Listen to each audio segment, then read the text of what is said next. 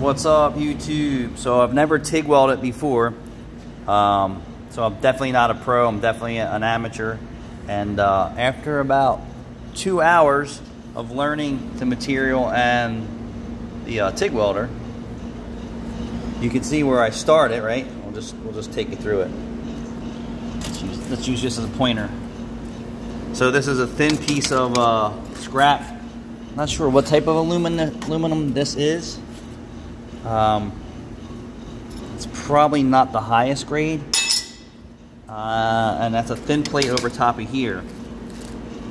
So I started messing around with trying to dial the machine in here with the argon and flow and everything else, and then over here I was messing with it some more to see what we can get. I mean, I know it looks horrible. And then as I started learning the machine more and more and more, right, so look right here. Let's use this black thing. Alright, so follow that right there, right? It's learning. I was like, oh, I came across an adjustment, learning. And then just messing. I know it looks like Seagull shit, but it is what it is right now because I'm learning. So then you'll see inside of here, right, I started to figure it out a little bit on the thinner material.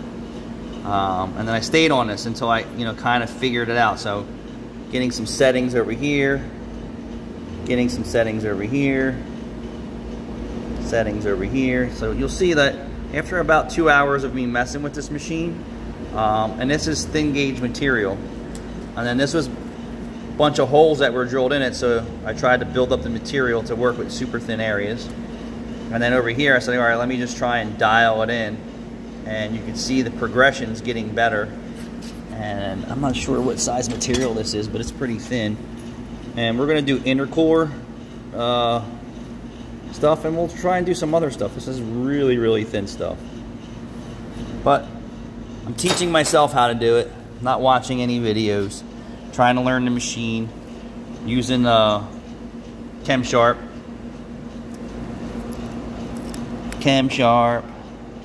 Anybody know if you're supposed to add water to this to keep it from getting jacked up? I don't know. It was working.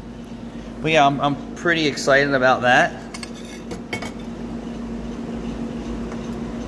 I was burning through at first. You can see how it burned through. I think I'm still maybe a little too hot, but I'll get it figured out. But that's definitely penetrated there. You can see that it definitely penetrated on the bottom side. But this piece is pretty much jacked for what I'm doing. So now I'll just practice on some newer stuff. Thanks for watching.